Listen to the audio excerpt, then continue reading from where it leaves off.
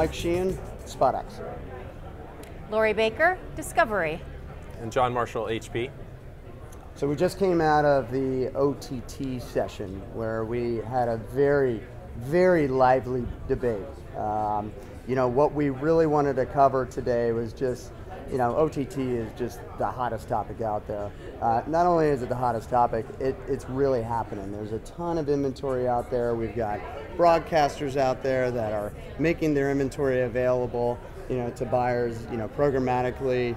You know, we've got buyers out there who really, you know, they want to buy it. In some cases they are, but really the industry, I think the consumer has really kind of beaten everybody to the punch, and really I think what we're hoping to get out of this session was complete agreement that buyers are going to shift all their spend over to OTT as soon as possible. But I mean, what do you hear was kind of a major holdup from that happening right now? Absolutely, that's a great question. So one of the challenges we see as advertisers are understanding how to plan it, how to measure it, what's really available out there, and who's watching via OTT. With working with our agency partners, they're trying to figure out how do we plan and buy it and execute it. The plumbing, so to speak, is still maturing. We've come a long way in the last year, but there's still some operational challenges that exist within agencies and within marketing organizations within brands. So there's an education that needs to happen. There's more technology integration and alignment on how we should measure it. Yeah, and I heard a couple things. One, before the session, where you're like, you know what, you just got to experiment. You got to get it done.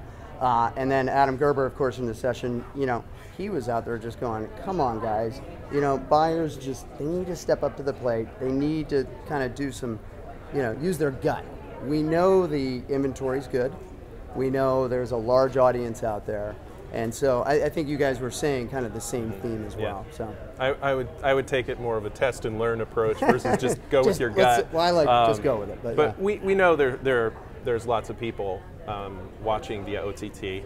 I think the challenge is how do we transact in it and still measure the effectiveness of that so that we can understand what to do with that going forward as trying to be good stewards with our marketing budget. So yeah, I think test and learn is the right thing to do now, and then and expand it as you understand more about it, and as the industry aligns on some of these key areas. I loved where the debate kind of went in regards to just the environment itself and the safetiness of it and the fraudulent nature, and just where Adam was really going was, you know, it's a new platform and we need to take a risk. Mm-hmm. And yes, we want to measure it, and stop applying all your standard media buying principles and staying away from it, rather than just pick one partner. Yeah. We can test and learn directly, you know, with a relationship one-on-one, whether it's us as a publisher and you as a brand, through either a technology partner or with an agency, and then we can measure anything. It's hard to measure multiple publishers, multiple scale, which I think is the challenge that's kind of people, you know, and that was where some of the conversation went today, which was, you know, I just want to be able to plan it and measure it at massive scale. Well, you know what? It's a new environment. Yeah. You've got it. Let's go in and tap your toes and pick a couple partners and figure out up front, what do we want to measure? Is it just awareness? Is it completion? Is it as basic as that? Is it age and demo, or, you know, based on our TV principles? I think it's just being able to accept taking a risk in this new environment, because as we all talked about, it's a brand new audience. Yeah. You're not reaching these people through traditional TV marketplaces, and if you want these cord cutters, you're going to have to get on their platforms, and maybe you don't learn everything, but you're going to learn little pieces as you go along, and you just got to take a risk and jump in. We can't wait for it to be perfect. Exactly. To experiment, and you have to think that this is just like any of the digital channels as those have emerged. Yeah. There was a lot of uncertainty, a lot of hype, and a lot of confusion around how things are, you know, connected, and how do we measure this, and what's it worth to us. Again, you have to go in with, I believe, and you know, I'm sure there's lots of marketers out there that believe, I think we have to test and learn and go in with eyes open and expectations that we'll probably run into some ups and downs. One thing that we didn't talk about in the session, we kind of ran out of time, that I wanted to talk about was how should we think about addressing our customers, knowing that it's a highly addressable format. Yep. How should we be addressing them different than we would linear TV or digital, like a typical digital video? So creative. So we Uh-huh. didn't talk about that, but one of the things that we're finding in the OTT environment, especially connected devices, is the engagement with the ads is much greater, and so there's all these interactive video ad opportunities that you can, serve based on geo or behaviors or weather, etc. So there's a lot of great engagement and interactivity that you can do in this environment, all based on the remote of the OTT platform that the consumer is watching it on. I was surprised because you have that, you have the interactivity, you have the targeting, Yep. all the first and third party data. Obviously you have an engaged consumer, and yet there was still a little debate about the value of it versus So I didn't TV. answer that question. No, and I mean, to me, it's more valuable, Yes, right, so, given all of that. Yes, so in our world, we still have different pricing from a linear perspective and a video perspective. And I think maybe if ad serving were to ever get on the same platform, we may be able to have a same pricing conversation, but for all the reasons that we talked about, this is a lean forward environment. People selected the program that they want to watch. Yeah. It's a 44-minute long, if not longer program.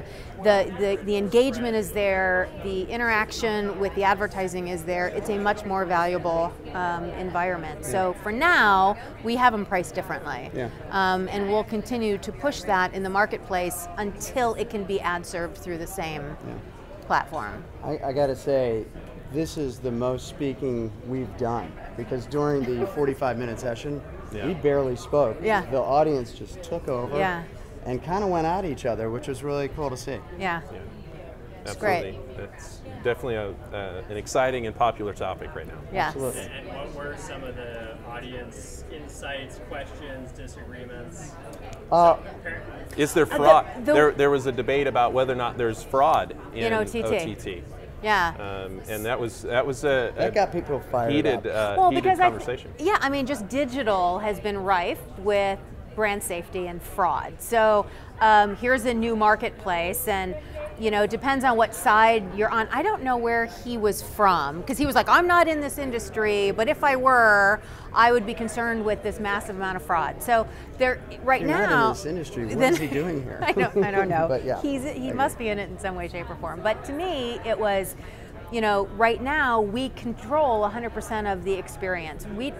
Publishers aren't putting premium long form content into the open exchanges, which is where the majority of fraud is happening, and spoofing. So it definitely caused some heat and sparks, because I do think that there is expectation that, well, we can't measure it, so there must be fraud, and it must not be viewable. Right. So I think advancements in how information is shared, be it a ledger-based approach or direct relationships with publishers, that can definitely open up the transparency and a lot of the fear that might exist. Because I think when we talk about fraud in video, it's been rampant, and so we've come a long way to try to address that. Yeah. I think the immediate concerns, and I can understand why someone would say that.